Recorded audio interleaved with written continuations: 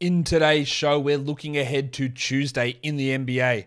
What we're watching for, streaming options, Michael Bolton. Thanks, Josh. It's Michael Bolton here, and it's time for another episode of the Locked On Fantasy Basketball Podcast. Let's get to it. Let's get to it, indeed. You are Locked On Fantasy Basketball, your daily fantasy basketball podcast, part of the Locked On Podcast Network.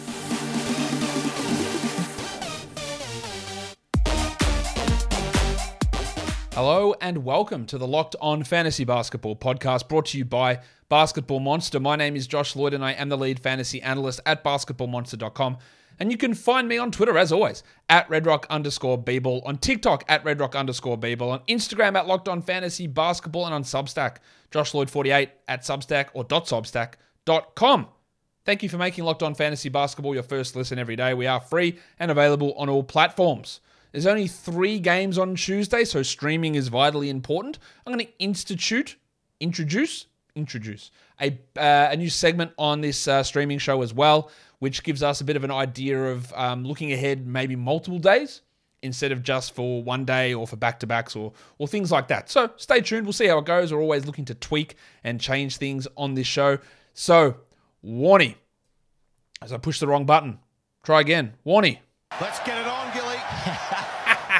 All right, the Knicks and the Pistons is the first game up. The Knicks are 4-point favorites. The total is 224.5 points. We know that the Sly Hog himself, Cade Cunningham. My name is Richie Cunningham. He is out. But then there's a bunch of questionable players. And since I created this graphic, another one has entered the questionable player list.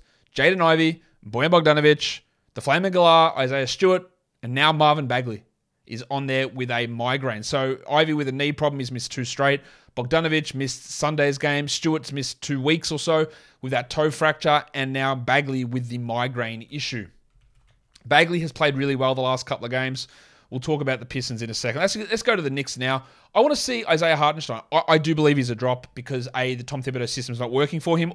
Although, before Mitchell Robinson got hurt, Hartenstein was great. He was a top 100 player. Now, there is the report of his Achilles flaring up or his heel or calf, whatever it is, flaring up, and that's impacting him. They went back to at least a 2-center rotation, so Lionheart, Jericho Sims was back out of the rotation. And we always want to watch what Hartenstein does, because if he plays 22 minutes, yeah, there's a top 100 potential player there. But, yeah, it's not happening. So, move on. I also want to watch Cam Reddish. Emmanuel Quickley is officially questionable for this team after leaving last game early. Reddish came off the bench behind Grimes. He played about the same minutes as Grimes. If Quickley does go, now Quickley only played 9 minutes last game. So are those 9 minutes, will they go all to Grimes? Will they go all to Reddish? Will they go to Derrick Rose? How that runs, I think Reddish is a streamer for steals, but on a volume day like this, both him and Grimes, I'd prefer Reddish over Grimes. They do become options, and let's just see how Tom Thibodeau uses them. For the Pistons, as I said, Bagley's been playing well. Now, some of that is to do with the free throws that are going in, but also the fact that he's getting more usage with 3 starters out, Ivy, Bogdanovic, and Stewart. But now Bagley is also questionable. So is this an opportunity, finally, for Jalen Duren to start? They might have no choice. Now, if Bagley is out, but Stewart plays, I think they'll start Stewart and then start Bay at the 4. But if both Bagley and Stewart are out, I think Duren will start. Although I don't know what's going to happen to me if they start Nerlens Noel. But I think Duren would start and Noel would be the backup. But there are different situations or different things that old mate Dwayne Casey can go through there. But it is an opportunity, I think, for Duren to get that start if Bagley and Stewart are out. Hopefully, if it's just, I'd like to see the Stewart-Duren pairing, but I do fear that he would start Stewart at the 5 and bring Bay back at the 4 to start there. I also want to watch Killian Hayes, whose last couple of games have been really good. There is going to be iffiness with his scoring and his shooting, but assists are pretty strong, solid rebounder, gets good steals. The minutes are pretty secure, I think. I do believe he is a 12-team league guy, more so for categories than for points. I don't think he's a must in points. But the role is there, the minutes are there, and you want to use him on a day like this with only 3 games on. Like, there's even points league value in using Killian Hayes in one of these circumstances. But the 3 or the 4 big questionable ones for the Pistons, Ivy, Bogdanovic, Stewart, and Bagley, they have a wide-ranging impact. Like, if Ivy misses, then they'll start Roddy Magruder again, which is disgusting, but they will. So it boosts Hamidou Diallo, it boosts Alec Burks, it boosts Isaiah Livers, it boosts Kevin Knox. It boosts Nerlens Noel. It boosts Jalen Duren. Like, so many guys can get bumps here that we really would love to get some information on what they're actually deciding they're going to run, or who's actually going to be out there and what we can do with it. Today's episode is brought to you by Turo. Yes, by Turo. Turo is the world's largest car sharing marketplace. With Turo, you can book any car you want, wherever you want it, from a community of local hosts. Browse a huge selection of vehicles for just about any occasion or budget across the US, the UK, Canada, and now in Australia. Book a spacious SUV or minivan for a family road trip. Get a classic or luxury car for a special event, a birthday, or a holiday. Get an economy car, affordable if you're on a budget and you just need to get from A to B, or test drive that electric vehicle you've been looking at and to see how it fits in your everyday life. Many Turo hosts can even deliver the car right to you. Every trip is backed by liability insurance. Terms, conditions, and exclusions apply. Forget boring rental cars and find your drive at Turo.com. That's Turo.com. Okay, I realized that I didn't change the screen over. You should have been looking at my full face there.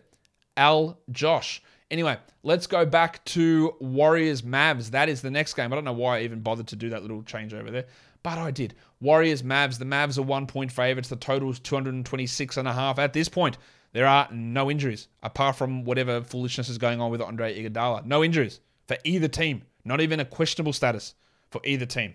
That's fantastic news. So, what do we want to watch? On the Warriors side of things, Jordan Poole. Jordan Poole, last 2 games off the bench, they've tweaked the rotations a little bit, and he's been better. So, is that something that sticks? Let's bloody hope so. Like, he's running not as the main creator, he's playing more with Draymond Green, and it's helping him.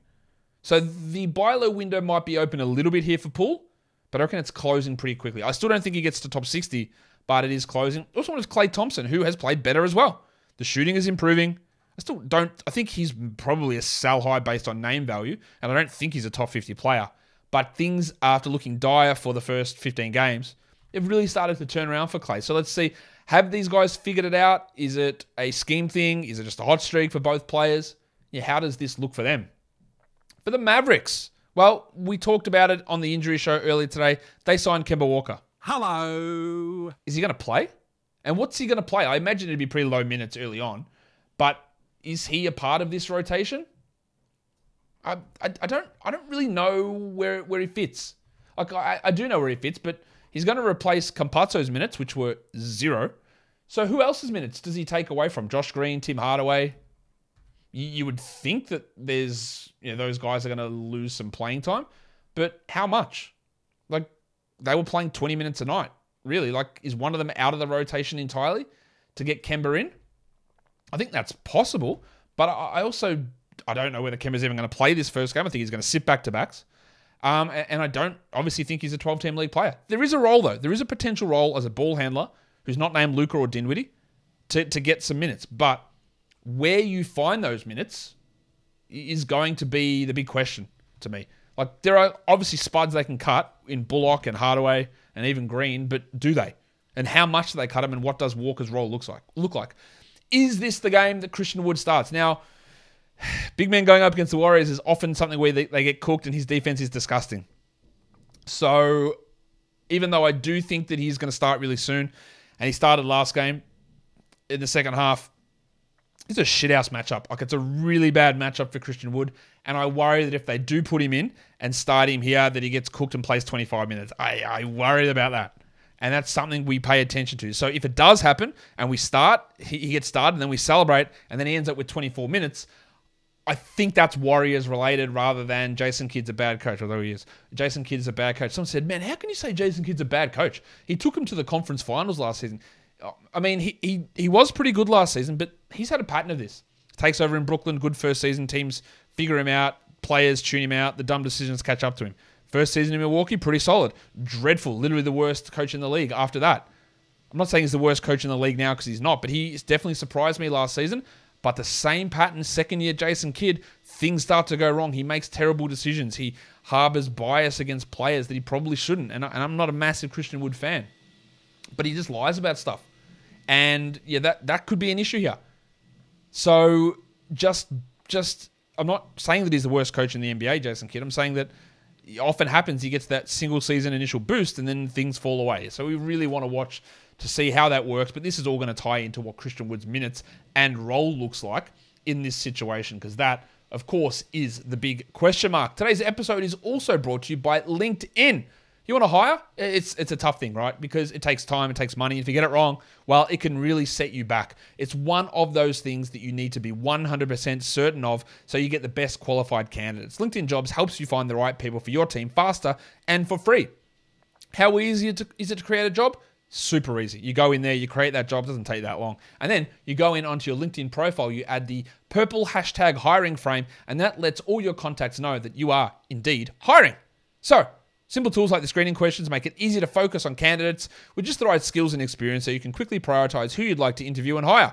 It's why small businesses rank LinkedIn Jobs #1 in delivering quality hires versus leading competitors. LinkedIn Jobs helps you find the quality candidates that you want to talk to faster. Post your job for free at linkedin.com/lockedonnba. That's linkedin.com/lockedonnba to post your job for free. Terms and conditions apply. Last game of the day. Clippers and the Blazers. The Blazers are 2-point favorites. The total's 217 here. Look at the names. Kawhi Leonard, Paul George, Damian Lillard, Luke Kennard, Gary Payton. These are all obviously 3 superstars and 2 really valuable rotation players. Keon Johnson's also questionable, but yeah, there's some big names out here. And it does open up value for a lot of players. So on the Clippers side of things, we saw last game, Ivica Zubac drop that 29 and 31 game or 31 and 29 game. Obviously, ridiculous game. Is he going to do that again? Yeah, absolutely not. But he's been really solid. But prior to this, the last week he was like 130th ranked player, and then he jumped up because of this gigantic game. So don't overrate what he does, but we want to see what he does. What does he do for an encore? What does Ty Lue do in terms of minutes for Zubac, who'd played 29 and 26 the 2 previous games before that big game against the Pacers? We also want to watch Johnny Wall, who still can't really play big minutes. 22, 24, 21, 22, 24, 13. Sort of where he's stuck, isn't it? I don't think he's a must-roster player. The assists are really useful, though. But be aware that if you are rostering him and streaming him for this game, you're going to get either a big hit in field goals, a hit in free throws, a hit in both, low-volume threes. Like, he can help in certain areas, but he also can be pretty negative in turnovers, field goals, and free throws. Yeah, it's the Russell Westbrook. Like, he can do that. And that's an issue. So we want to see how he gets used. And then in conjunction with that, what that means for Reggie Jackson, who struggled last game, Norman Powell, what it means for Amir Coffey, what it means for Nick Batum, what it means for Terrence Mann, as their team continues to be just a mess of a rotation. In Portland, Justise Winslow, he's not for everyone. He's going to have, much like Wall, some bad percentage nights, but he can be a rebounds guy, he can be an assist guy, he can be a steals guy, and he can sneakily be a blocks player. And we'll talk about this a little bit later on. There is a lot of value in getting a Blazers player at this point and having them for the week. With Lillard out, he's getting big minutes. 42 and 37 the last 2 games for Justise Winslow. That's enough to rack up some counting stats, but of course you have to be cautious. This is not a long-term thing for Winslow. It's not at all. It's while Lillard is out, you get some value in those categories, but it's not for everybody, and it doesn't have to be rostered. But given the way the schedule plays out, if you're looking to just rack up and pile up counting stats, then Justise can be useful for you. I also want to watch Jusuf Nurkic. No question about it. I am ready to get hurt again. Because we saw minutes for him low early in the season. Last 2 games, 34 and 34. Now, part of that is because of the absence of Lillard and they need a bit more of his playmaking, but also Justise Winslow is getting backup center minutes, and now he's playing like the 2 and the 3. So he's not there to take those minutes, so they're playing more Nurkic. So the Lillard absence is helping Nurkic in a couple of different ways, making maybe him a sell high, although I don't think anyone's going to do that. But we also just want to see whether that trend continues. The minutes continue to push up. He continues to be way more useful than he has been at other points during this season. That is something that we do need to pay attention to. The back-to-back here, Tuesday, Wednesday. Again, Wednesday, there's not much going on there in terms of stream value because it is so high volume. But if you are in a position, these are the teams or the players that play on the Tuesday, Wednesday combination. You've got Winslow. Obviously, the Blazers have got that game. There's Terrence Mann and Amir Coffey. I'm expecting that both Kawhi and Paul George and even Luke Kennard miss both Tuesday, Wednesday. So Terrence Mann and Amir Coffey. You've got Drew Eubanks. They're in Portland as well if you want some blocks options. And then in New York, they have the back-to-back as well. So Quentin Grimes, Cam Reddish, Obert Toppin. Of course, Emmanuel Quickley would be an option if we knew he was going to play, but we do not know whether he is going to play.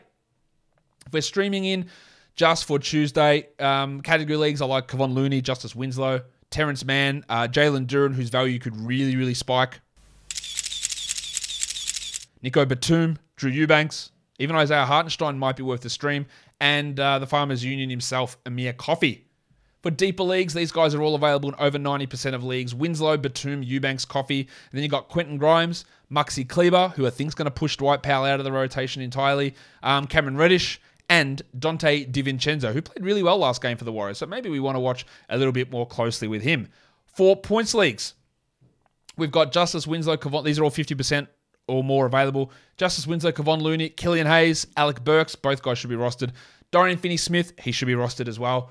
Terrence Mann, Jalen Duren, and Reggie Jackson. And this is something that I am instituting now, and we'll see whether it sticks or how we change it. But from Tuesday through to Sunday, so the rest of this week, who are some guys that are going to be useful for you that you might not really expect, given the fact that these guys play on the low volume day? So I'm really looking at who plays Tuesday, Thursday, Saturday, Sunday, who has the most value that you might be able to add at this point and get some prolonged games out of them. Is this helpful? I hope it is, because, again, I'm going to try and look at more like your chunks of games, 4 to 5 days. Yeah, what can we do short-term sort of ads? And I am going to work on this a little bit, but this is something I'm just trying now. So for the rest of the week, we're looking at guys on low volume days. Like Justise Winslow. He's got 3 low volume games left this week, starting Tuesday. Dorian Finney-Smith, 3 games, low volume days. These are great ads for the rest of this week. Alec Burks. Like, these are not exciting names. Alec Burks. But there's enough value because you can use them 3 times. And if Burks plays 25 minutes, it's 75 minutes worth of action. If Winslow plays 35 minutes, well, that's a lot. That's over 100 minutes. If Dorian Finney-Smith plays 36 minutes, that's over 100 minutes worth of action versus adding someone and they play on a Wednesday and you sit them on the bench. Drew Eubanks has the 3 games as well the rest of the week on low volume days. Kevon Looney, he's only got 2 games, but he's useful enough. Isaiah Hartenstein's got 3 low volume days. Jalen Duren's got 3, and he might start one of them. Cameron Reddish has got 3 as well for the rest of this week. So obviously some very interesting guys that if we add them, we're getting good games out of them. Again, I'm going to try and adjust this and tweak it and get more info, but I hope that was useful for you. If it was, hit a thumbs up on this video. Leave your comments down below, but you can also find this podcast on Apple Podcasts, Google Podcasts, Stitcher, Spotify, and on Odyssey. And if you're on YouTube, you thumb it up, you leave those comments down below. Guys, we are done here. Thank you so much for listening, everyone. See ya.